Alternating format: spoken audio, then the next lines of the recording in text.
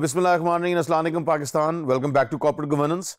We are moving ahead with a very important topic, which is called the compliance with the Code of Corporate Governance. We've been talking about the Code of Corporate Governance in other sessions, but today we're going to talk about its compliance.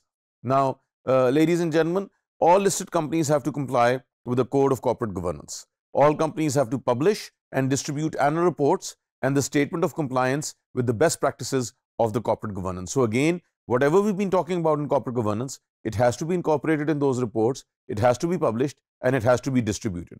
And if any stakeholder or any member of the public wants to get a copy of this report, then that also has to be made available. Nowadays, what we see is that the organizations tend to publish or print lesser number of the reports, and they have the softer copy. And that soft copy is available on the website, or if it is not available, then on any specific request, they tend to send that soft copy for the availability of any stakeholder or any shareholder, which is a very good way forward. Now, in these reports, like we've been talking about previously, there are various elements which have to be fulfilled.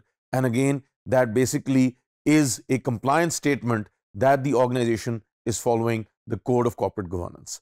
Now, all the statements that will be published by the company should be audited before being distributed. Now, this is also very important, and we talked about the importance of the audit committee, and that audit committee also tends to oversee the audit of all of the reports and of all of the statements, which are very important. And it is extremely important that no misstatement should be given, because that can lead to a lot of penalties, and that can also lead to a lot of curtailments which can take place against the company. And therefore, those statements have to be vetted by the management and also by the board and also by the audit committee, just to ensure that everything is fulfilling the highest levels of integrity and also the highest standardizations of corporate governance.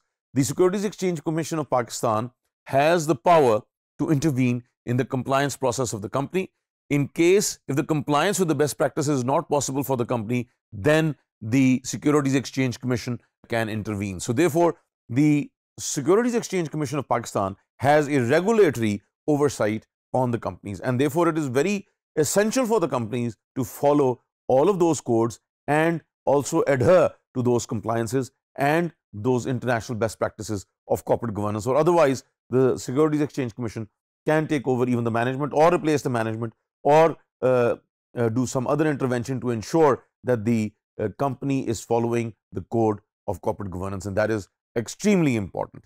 The SECP has the authority to relax the practices according to the specified conditions of the case. However, case to case, what we see is that sometimes the SECP can relax the conditions and ensure that the organization does not tend to buckle in its own weight, and therefore the role of the SECP is extremely important, but is also facilitatory and is not demandatory, whereby there could be a collapse of the organization.